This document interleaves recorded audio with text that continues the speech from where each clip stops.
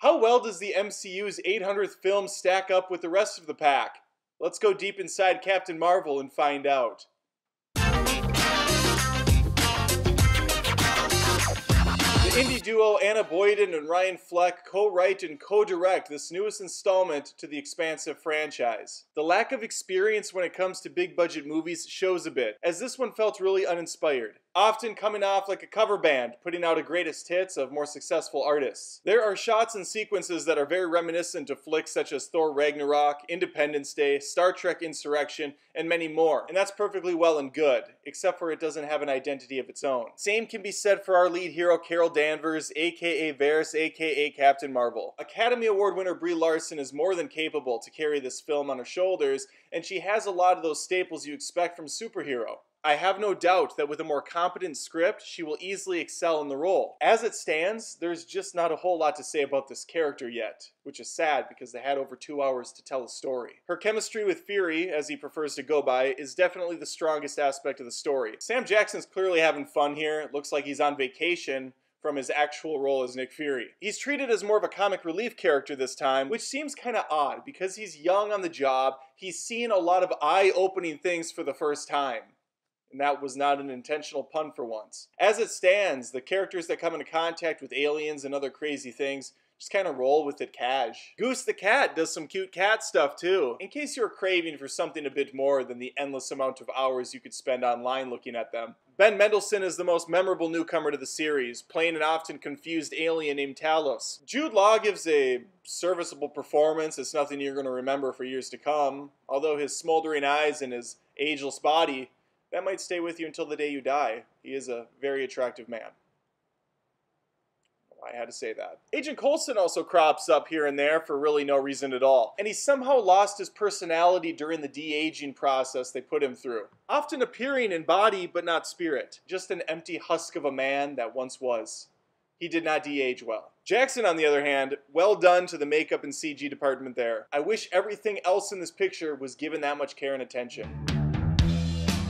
I've heard and said myself over the years, that's probably who I heard it from initially, that these MCU movies sometimes feel like paint by numbers. The phrase, "it feels like it was made on a conveyor belt," rings real loudly with this picture. If you aren't sick of the whole origin story shtick yet, you may never be. That, or you don't see every one of these damn movies like I do, which is perfectly acceptable and probably healthy. Had Captain Marvel been released in the Phase 1 cycle, some of my criticisms wouldn't be warranted.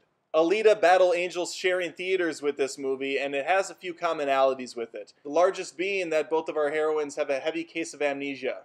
They don't remember shit. The concept isn't new by any stretch of the imagination, but the way it's handled between the two films makes one far better than the other. Captain Marvel spends far too long in the first act establishing a group of characters that ultimately are meaningless. And nothing in that first 30 minutes help us connect with Carol in the slightest. In fact, I didn't even know her name at that point.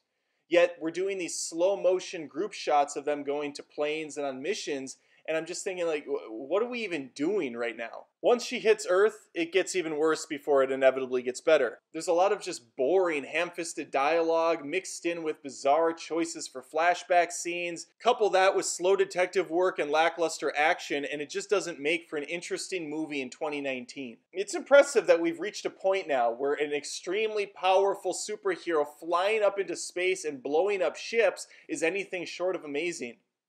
We've just had so much of this stuff now that it needs to go further, and higher, and faster, or whatever that is. Bottom line, I was not impressed with this in the slightest. And part of that is because I've seen all of these Marvel movies and I'm just kind of sick of it. Infinity War was awesome because it brought it all together. It made the scale so big, and there were so many characters that we've grown up with and have liked in the last decade that it was fun to see it all play out. But these Ant-Man and the Wasp, and now this Captain Marvel, it's just, I don't care. I think the biggest disappointment for me personally was there was a really good, compelling story that could have been told here, and you could see the bones of it. They just weren't placed right. Tonally, it's a collective hodgepodge of different been there, done that's that you've seen before. We have our standard pop culture references and songs, but even those range from out of place to just completely missing the mark. This is a prequel movie, so by those standards, it rises above the ranks, because it's up against like some of the worst garbage out there. Like all prequels, it falls into those same trappings of thinking it needs to explain things that didn't need to be explained. Remember when we found out how Han got his legendary last name in Solo? Or that Nagini isn't even a snake, but a woman who's been turned into a snake with magic? Yeah, Captain Marvel has like 2 or 3 of these. I hesitate to call this a bad movie because I enjoy fast food. So let me take it in a different direction for you. Humor me for a second. Let's say you're given a golden ticket that gives you unlimited Wendy's for an entire month. And much like myself, you're a big fan of the restaurant chain. So, of course, you go all in every single day. And most days you're going to get something familiar, something you enjoy, a junior bacon cheeseburger, a 5-piece chicken nug, maybe a Coke to wash it all down. The sky's the limit. On occasion, you'll even kind of veer off the grid, go for that crazy pretzel bun or something completely stupid and bananas, and you might enjoy it because it's different, it's fresh, it's fun.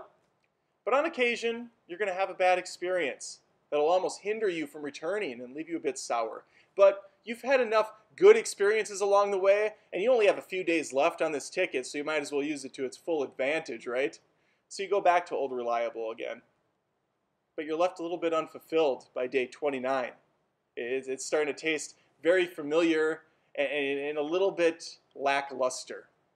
Because after 29 days, things just aren't as exciting as they used to be. And that's what Captain Marvel is to me. It's the 30th day of eating Wendy's in a row. And honestly, I'm just sick of it.